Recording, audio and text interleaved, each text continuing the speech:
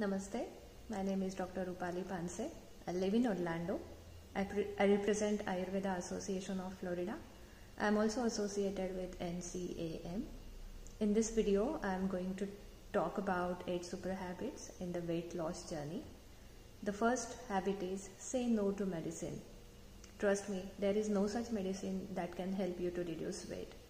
You may have to take medicines for the various health conditions that are causing weight increase in your case, but for weight loss there is definitely no medicine. Stay away from medicine for weight loss. The second habit is understand your body and mind very well.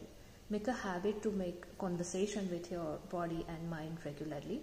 Unless and until you do not know about your body and mind, your efforts will not pay. The third habit is do not compare, because everybody is fighting their own battle, everybody is unique in their own sense. So just concentrate on your progress and have faith and keep going and keep doing good efforts you are already doing.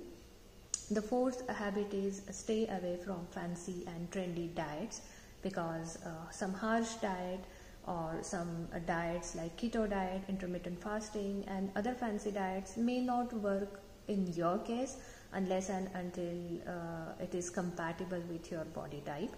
So you can always ask Ayurveda therapist or consultant and definitely know about your body and have your customized diet plan for you. The fifth habit is always adopt recreational exercises, because not everybody is a gym person. Personally, I am very afraid of gym machines. So identify what do you like, whether do you like yoga or whether you like dancing or you like swimming or you like to go for beautiful hikes, and make that exercise your recreational exercise. It will help a lot.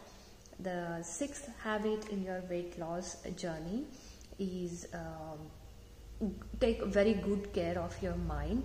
Psychological health is very important, because it is now a proven fact that if you are not happy, if you are having some kind of emotional or psychological problem, it definitely reflects on your metabolism, and obesity is one of the result of imbalanced psychological health.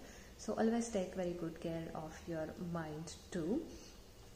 The seventh habit, you can always remember that balanced diet or diet which is compatible with your prakriti.